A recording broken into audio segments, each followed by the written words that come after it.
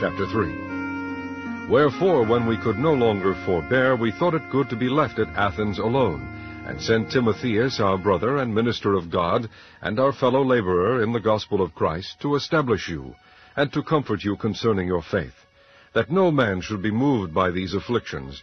For yourselves know that we are appointed thereunto. For verily, when we were with you, we told you before that we should suffer tribulation, even as it came to pass, and ye know.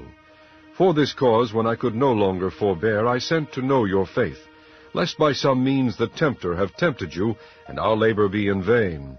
But now, when Timotheus came from you unto us, and brought us good tidings of your faith and charity, and that ye have good remembrance of us always, desiring greatly to see us, as we also to see you.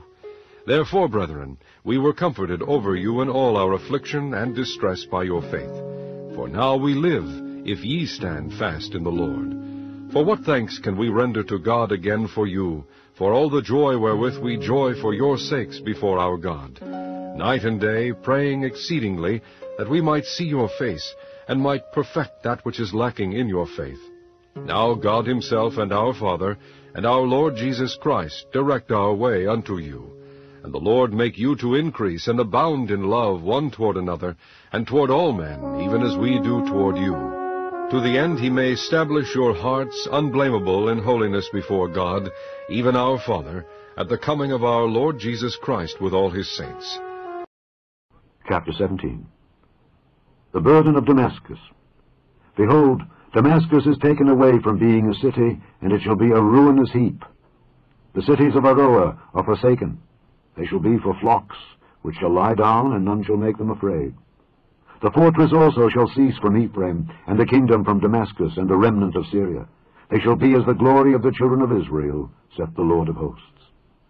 And in that day it shall come to pass that the glory of Jacob shall be made thin, and the fatness of his flesh shall wax lean. And it shall be as when the harvestman gathereth the corn, and reapeth the ears with his arm. And it shall be as he that gathereth ears in the valley of Rephaim. Yet gleaning grapes shall be left in it, as the shaking of an olive tree, 2 or 3 berries in the top of the uppermost bough, 4 or 5 in the outmost fruitful branches thereof, saith the Lord God of Israel. At that day shall a man look to his Maker, and his eyes shall have respect to the Holy One of Israel. And he shall not look to the altars, the work of his hands, neither shall respect that which his fingers have made, either the groves or the images. In that day shall his strong cities be as a forsaken bough, and an uppermost branch, which they left because of the children of Israel. And there shall be desolation. Because thou hast forgotten the God of thy salvation, and hast not been mindful of the rock of thy strength, therefore shalt thou plant pleasant plants, and shalt set it with strange slips. In the day shalt thou make thy plant to grow, and in the morning shalt thou make thy seed to flourish. But the harvest shall be a heap in the day of grief and of desperate sorrow. Woe to the multitude of many people, which make a noise like the noise of the seas, and to the rushing of nations, that make a rushing like the rushing of mighty waters. The nations shall rush like the rushing of many waters, but God shall rebuke them.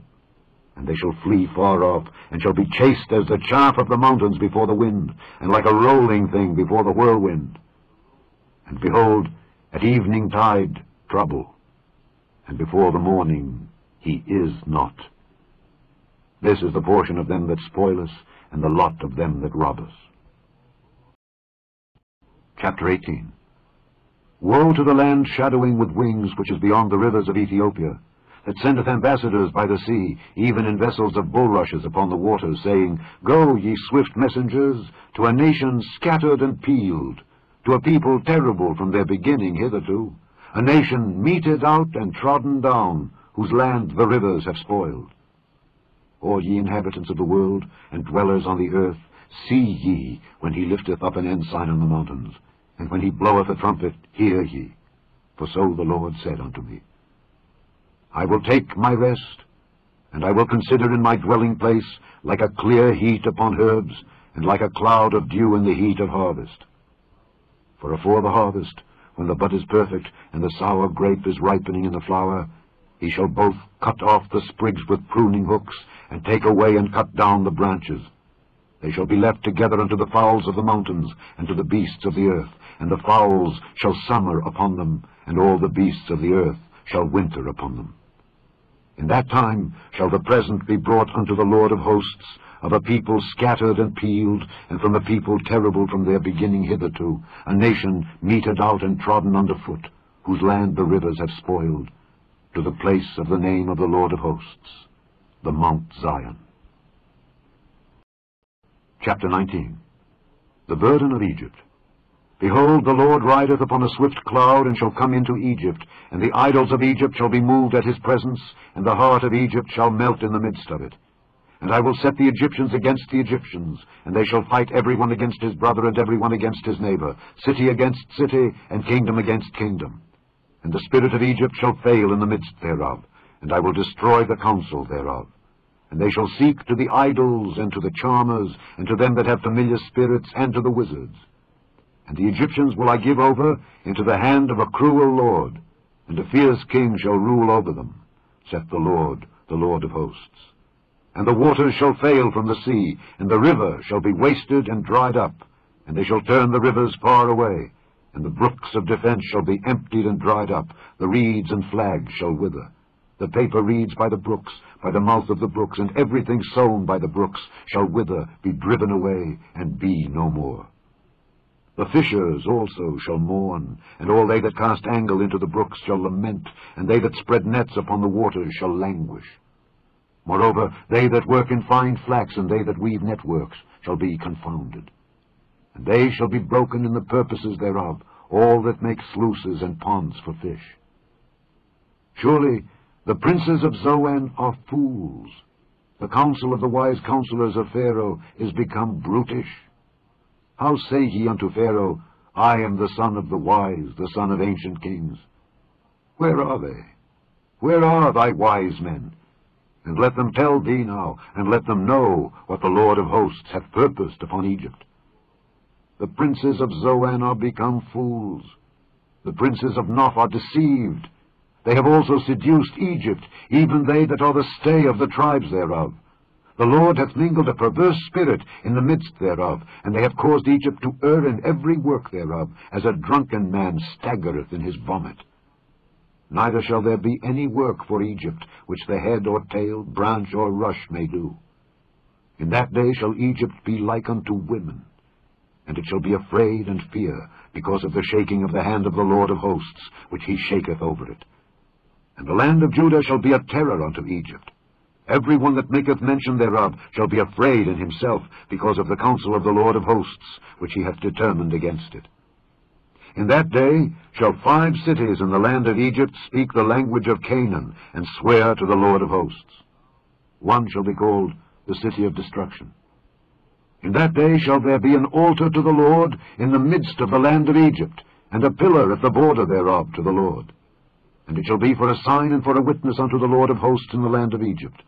For they shall cry unto the Lord because of the oppressors, and he shall send them a Saviour, and a great one, and he shall deliver them. And the Lord shall be known to Egypt, and the Egyptians shall know the Lord in that day, and shall do sacrifice and oblation. Yea, they shall vow a vow unto the Lord, and perform it.